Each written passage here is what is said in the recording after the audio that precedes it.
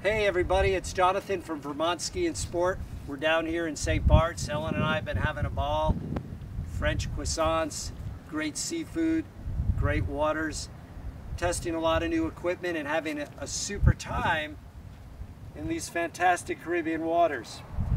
I'm excited that we've been able to come down here and try boards in different conditions than what we're used to in the East Coast and up in New England.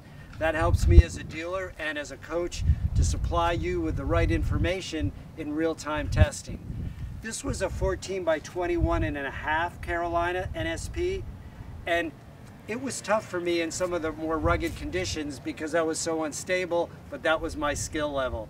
I learned a lot. I conferred with my great friend Jeremy Bain, and he helped give me some tips on how to get more centered. And all in all, it was a great experience. What I've decided in my next blog is how to pick a new board the proper width. So you'll be seeing that shortly. It's going to drop in about 2 weeks. So again, St. Bart's is a wonderful place to paddleboard, vacation, eat, and just get away from it all.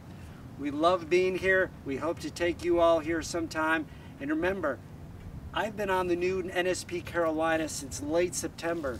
There's not one person in all of North America who's put more hours on this board. And I think that's so important for my recreational paddlers, such as myself and my customers, because we want real information. So check us out, give us a call, text us, email us. We want to supply you with great equipment.